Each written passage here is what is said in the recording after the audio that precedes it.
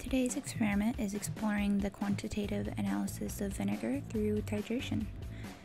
So we've got a basic titration set up here and some reagents. We'll be using white vinegar, 6 molar sodium hydroxide, KHP, and phenolphthalein indicator dye. So the goal of today is to create a dilute solution of sodium hydroxide, and then you'll determine its average molarity by 3 titrations with known molarities of KHP.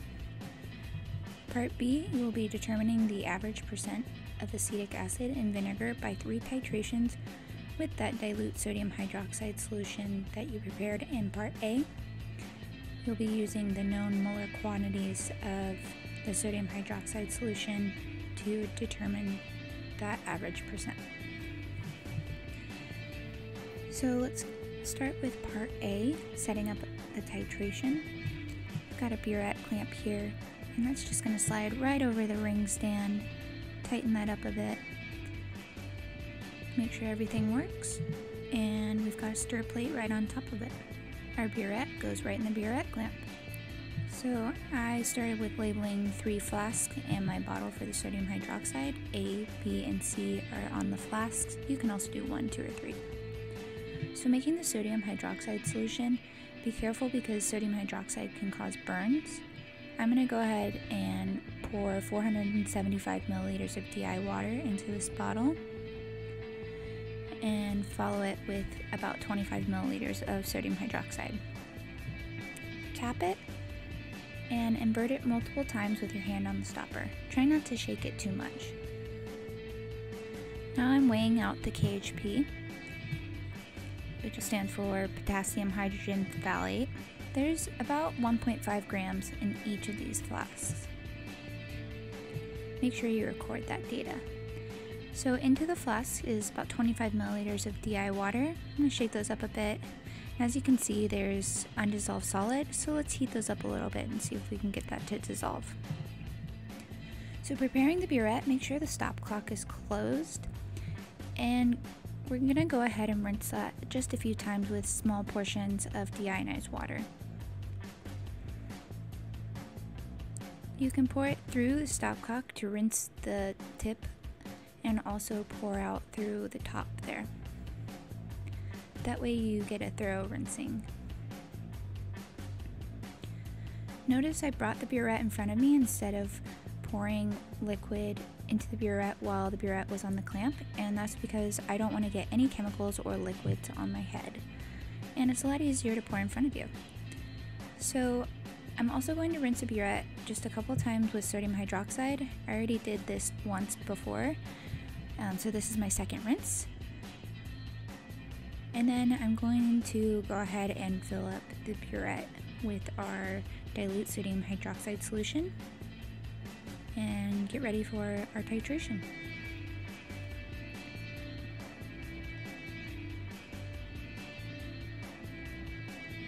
So you really want to make sure that you get a careful and accurate reading on your BURET. You read it from the bottom of the meniscus. You can read it top down or bottom up. It doesn't really matter as long as you're consistent. Alright, KHP solutions are ready. All the solid is dissolved. I'm going to remove those from the hot plate and then add in 3 drops of phenolphthalein indicator dye.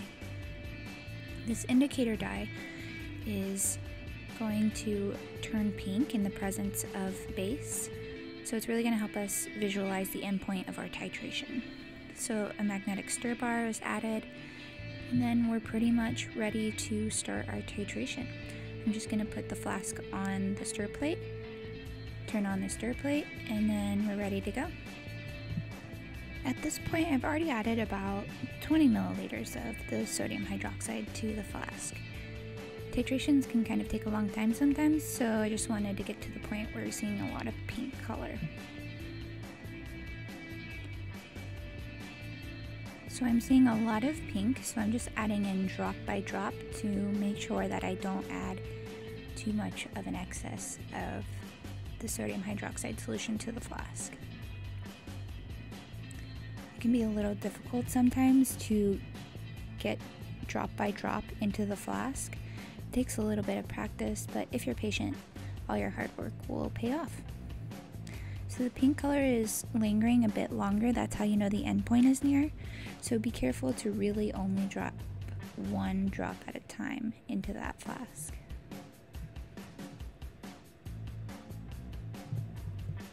One more drop, and there we go. There's our visual endpoint. That's our goal in these titrations. So I'm going to make sure that I get another accurate reading of the final volume. This is really important for our calculations. Alright, and on to titration number 2.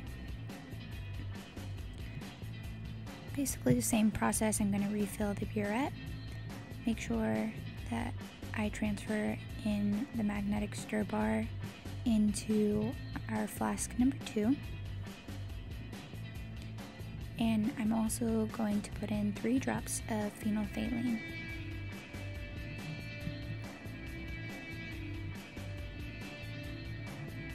Another reading of the burette.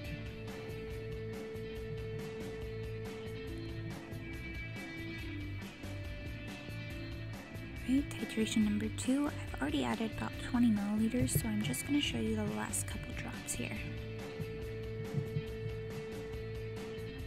Unfortunately, I let a bit too much of the titrant through, and so it turned a dark pink color, which is not really my goal here.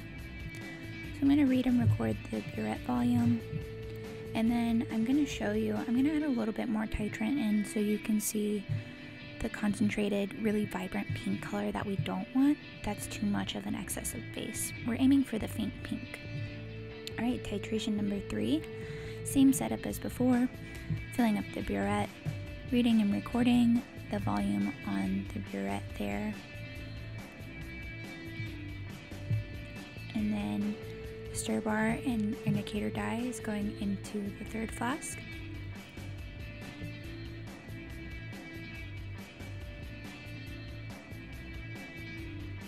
And then we're going on to our titration. I already added about 21 milliliters of sodium hydroxide to the flask.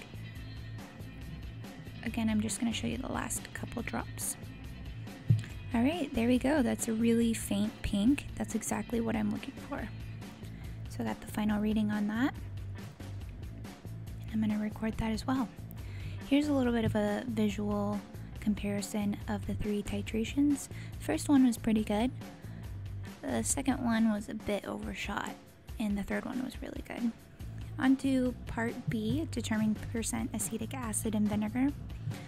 I've got the vinegar, and I'm measuring out about 35 milliliters into a beaker.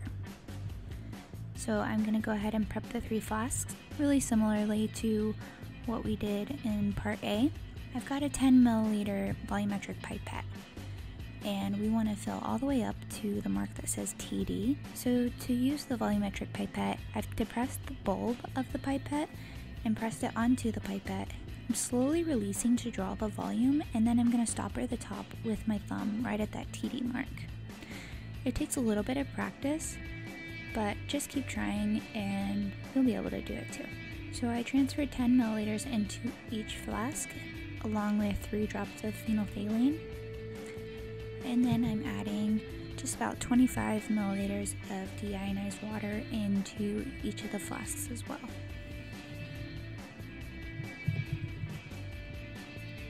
Again, I'm going to fill up the burette. If you're doing part B on another day of lab, you'll need to clean out your burette again by rinsing it with water and sodium hydroxide solution.